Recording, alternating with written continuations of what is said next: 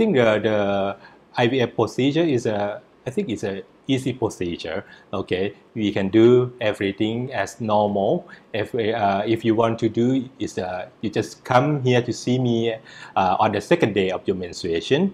Okay, and every process I think is finished around 28th day, and you can know you have a baby or not have a baby later.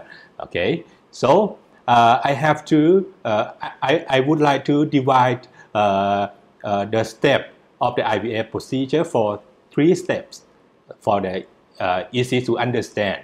The first step is just like a control organ hyperstimulation. That means we have to stimulate your egg, okay, more than normal. Okay, you have to receive the injection every day, around 10 days, and then we follow up every 4 to 5 days after you receive the medication. For example, you come to see me on the second day of the menstruation. Okay, we test your blood for the hormone or everything that we want to know before we start the stimulation.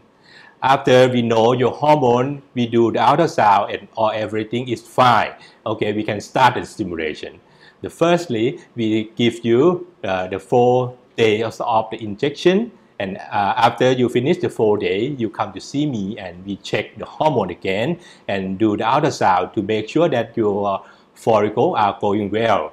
Okay, and after that we adjust the doses again, and then we give you more 4 or 5 of injection. Okay, and later, and after that you come to see me again and we check everything.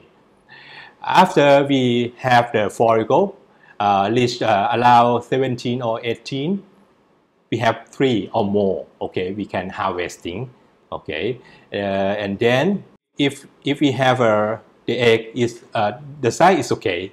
Okay, we give you the final medication for make sure that all of your follicles are mature, all of your eggs are mature.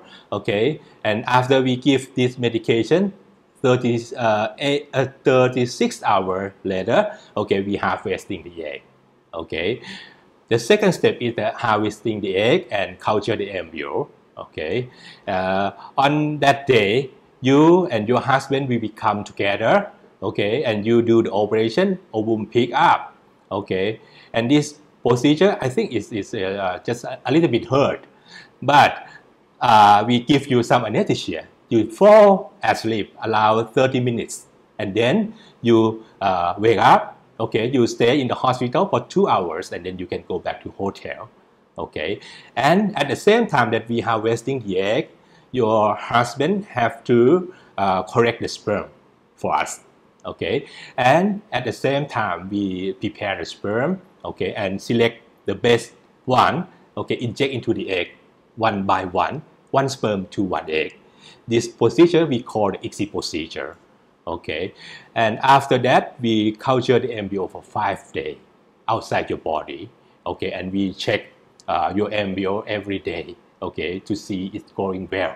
Okay, so I think we have some technology to test your embryo. We can know which one is normal and which one abnormal by we using some testing, just like we call the implantation genetic screening (PGS). Okay, so in the PGS we can do just like array CGH or NGS as well. The NGS is a new technology as now that we can use, okay, to check the baby before you transfer the embryo back to the womb. Okay, after we have the normal embryo on day 5 of the embryo, okay, we can transfer that embryo back to the womb. Okay, this is the third step, is the embryo transfer. This step is very easy because we just use the small plastic cannula. Okay, and we aspirate the embryo in the plastic cannula, and we insert the plastic cannula into the womb by using the ultrasound guide. Okay, and we put the embryo at the best pace that it can implant to the womb. Okay, this procedure is very easy and it takes a time around 15 to 20 minutes. And then you wait in the hospital for 2 hours, and then you can go back home. 10 days later, you come back to see me again and check the pregnancy testing.